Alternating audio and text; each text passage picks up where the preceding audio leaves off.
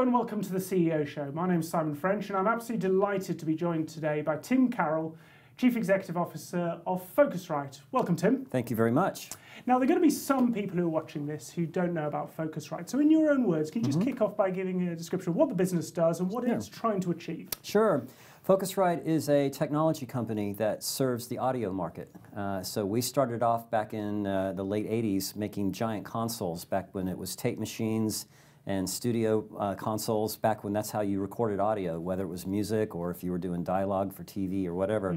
And the company over time saw that that was actually segueing out, and technology was becoming really the mainstay in terms of the recording medium for any kind of audio you were doing.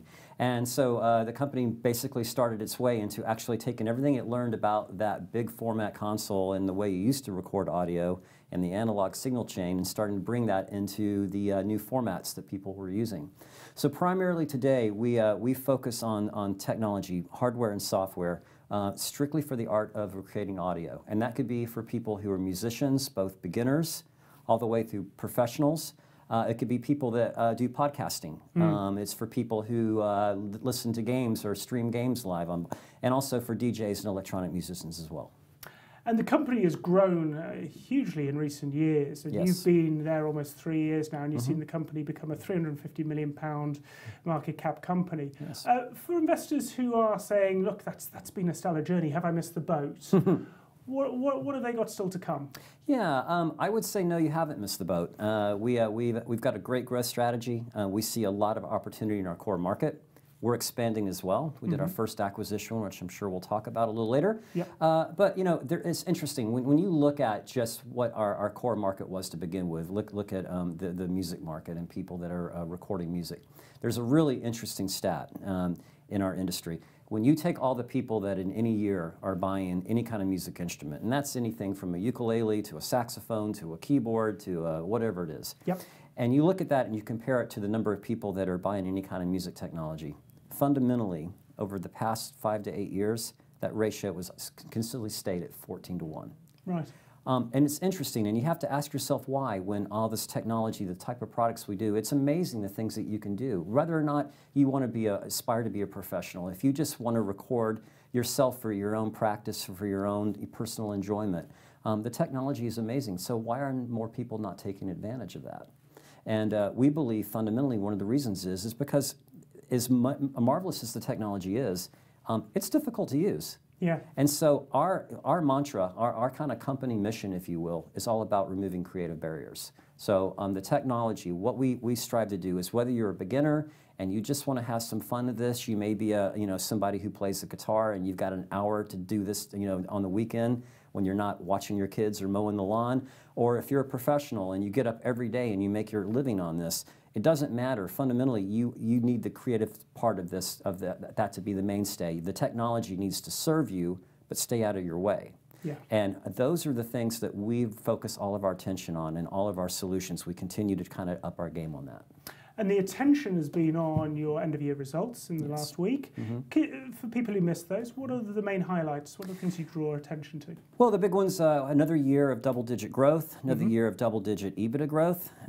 We had our first big acquisition, something that we've been talking about to the investment community for a number of years in terms of our expansion. So we've successfully concluded our first one, which we're happy about. We always talk about the fact that the heart of our company is our R&D. And we consistently spend 6 to 7% on R&D. In any given year, that yields a certain number of products. This past year, 10 new products that have all been embraced by the community, doing incredibly well in the market. So I guess the other fundamentals are we do a dividend. We strive every year to increase that. We've done that again this year. I think it's up about 15%. The acquisition that we did, we paid for in cash. But since we've done that, our cash generation has been very positive. So I would just encourage anybody who's not familiar with us, take a look at the annual statement. I think they'll be impressed. And you have within the business 3 particular brands. Do you have a different pricing strategy amongst those 3 brands? How do you differentiate between those 3 different offerings under the same umbrella? Well, there's no kind of company-wide policy, if you will. You know, what I would say is, and I think it's just because of the culture of our company, where we've sort of organically ended up is we are not the least expensive option out there. We are considered sort of a premium offering in any one of the categories. And we believe that that's justified, A, because of just, you know, the legacy, the brand, the product that we bring to market. We're very careful about really structuring and contouring the contents of what comes in the box. So if you're a beginner, the product you get from us has a lot of things in there that are really curtailed for you. If you're a professional, you have a very different experience because we think that that is what you need, if you will. And then in terms of just what we do is, obviously we do look at the market, we look at what's out there competitively. You know, in the retail products, you know, there are some rules that they will say that you should never break. One of our company goals is to be bold, and interesting enough, when the tariffs came into the U.S., we looked at that and said, well, this is probably, if ever is a time, you know, we don't really feel it's the best thing for us or our investors to just take, you know, the profit hit. Let's raise the prices. So this sacred sort of $99 price point that's always been in the market for an interface, we broke that. Right. And moved up. And we did it and held our breath, to be quite honest with you. Sure. But it proved out well. And what we saw was that our demand stuck. And investors are a little bit obsessed at the moment with the trade war. You mentioned tariffs. Can you just unpack a little bit more, kind of, as a manufacturing hardware, what is the material impact on the ground that you're seeing? How has that affected the business? They're a major pain. You know, it requires a lot of bandwidth to figure out what you're going to do, and it's interesting. I mean, you know, if you're a glass is half full kind of guy, you know, it basically pushed us to research a lot of things that we've been dealing with manufacturing in China for many years. But when you're suddenly, you know, faced with you know, new tariffs and things that can hit your P&L, you really start exploring things. So we found some interesting aspects of the tariffs.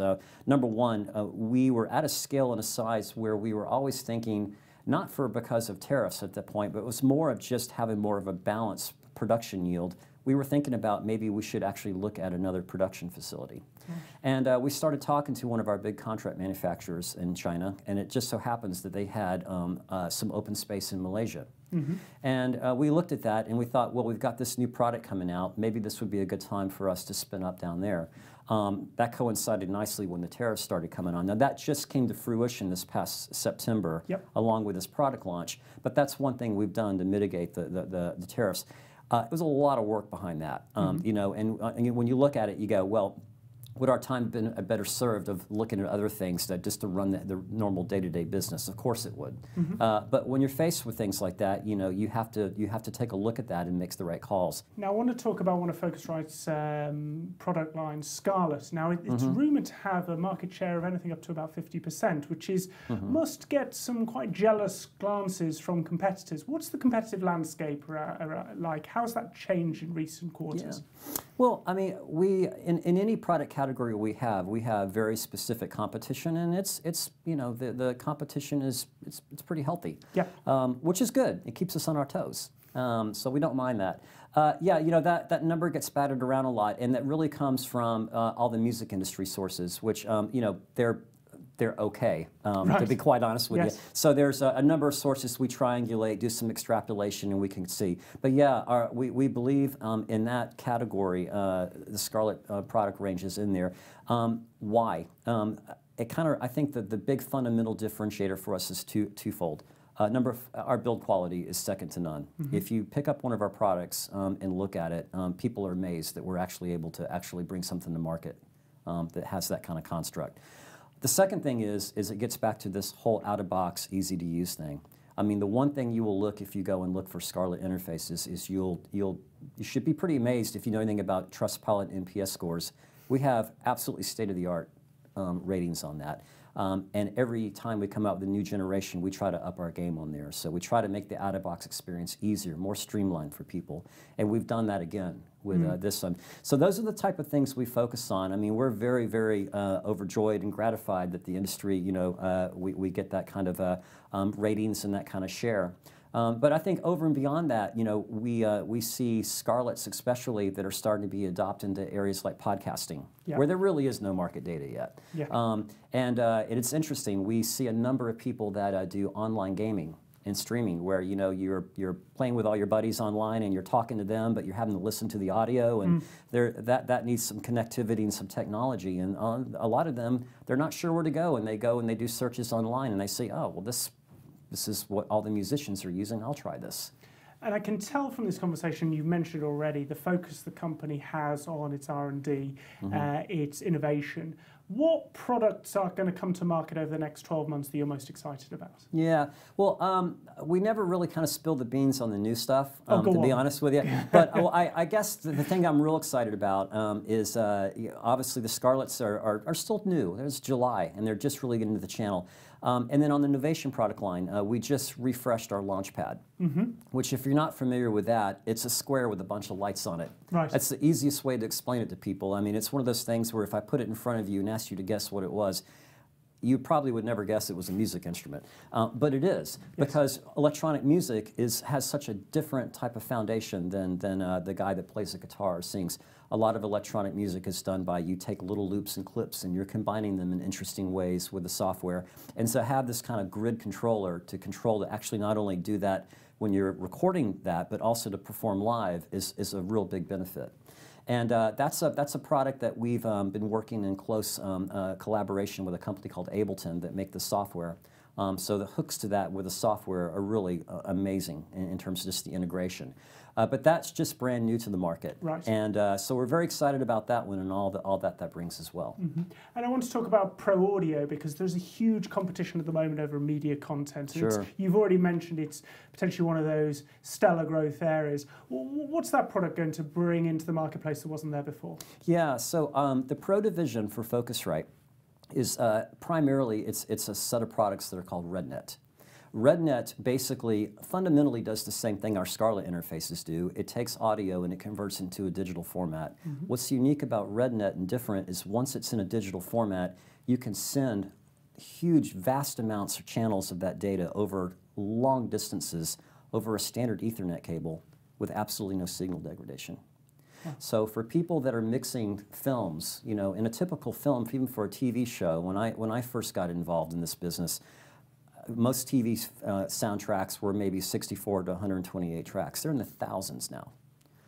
So to be able to route that kind of audio around, and if you're doing that kind of work, or if you're doing live sound and you need to actually move the audio from the stage all the way down to a front of house mixer, and they may send it out to an OB van, you know, for broadcast. That requires this because you fundamentally the signal would degrade if you're doing analog. So for all these different workflows, broadcasts just in general is another big one. The Olympics, the NFL, they use these products. That's a huge market, and it's just really kind of coming to its own, where people are actually looking at, okay, I've had this infrastructure in place for 10 or 15 years. I need to update it. This is where the industry's going. This solves all the problems I used to have. I'll invest in this.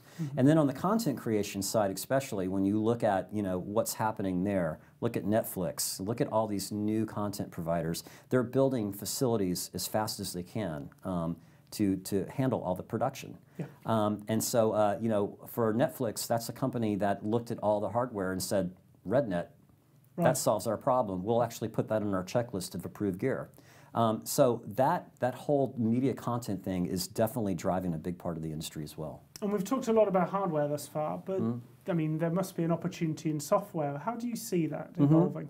Yeah, so for software for Focusrite, we've traditionally always partnered with folks that have pretty much just, that's been their mainstay is the audio workstation and software.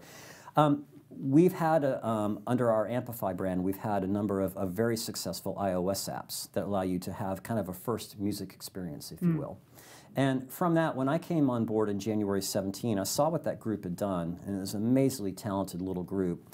And the problem that I saw that was not being addressed that I thought that Focusrite should own was this whole ease of use thing. So the programs that we bundle, these mainstays that are state-of-the-art, they'll do anything to a piece of audio you would ever want to. they're amazing, they're incredible, but they have an amazingly steep learning curve on them. Yep. And we find that for a lot of beginners, they get very frustrated very quick. They want to open the box, they want to pull out their guitar, they want to sing, and they want to make some music in 10 or 15 minutes. Sure. And instead, what they find themselves doing is trying to wade through and navigate through a very complex UI, yep. and they're not really having a lot of fun at the beginning. They can at the end. So what we've done is we've learned a lot from the iOS apps. And so for us, our big software initiative is how do we bridge that gap? Not to compete with the people that are mainstays on there, but how do we actually be that stepping stone on there? So for people that are just starting, they have a really great tool just to have some fun, to start learning the basic, the 101 version of how you record audio. If you're a musician or a podcaster or whatever, here's a very easy set of tools to use so you can kind of have that instant gratification. Boy, I feel really great about buying this. Now I want to learn more. So is this an example of data that you've got back from iOS app usage on how the user is engaged and you feeding that back into product development? Is that how you see it? It's partly from that and partly all the feedback we get from all of our Scarlet users in Launchpad. It's amazing when we see how many people register as Scarlet, how many people are brand new. They've never done this before. And even some of the basic technology, some of the things that a lot of people just assume people know, like what is an EQ, what is a compressor, how do you plug a microphone into this? Sure. It's baffling, but I guess it shouldn't be. How many people don't really understand any of this? Yeah. So there's so many questions and things that they want you to help them solve. Right. And I want to, you mentioned at the outset the exciting acquisition you made of Adam, that brand, and it's going to, I think, generate £12 million worth of revenue this year. Can you talk me through the thinking behind that acquisition? Yeah. What synergies there may be? Sure. Well, when I came on board, it was interesting. Focusrite didn't really have much of an M&A initiative. I mean, the company was successful, so the phone would ring every once in a while. And when I kind of looked holistically, the interesting thing that I thought was, boy, we are such a mainstay in people's production thing. We should have the opportunity to participate more in that. Yes. And so we started looking, what are the products and the things that kind of fall close to the apple tree, if you will. Sure. And one of the things we knew from our registration data and just polling and talking to our resellers and our customers, a lot of people that are buying our products are buying a set of studio monitors. I mean, if you're recording audio, you need to hear it, right? And so that was, on the hardware side, became one of our kind of target areas.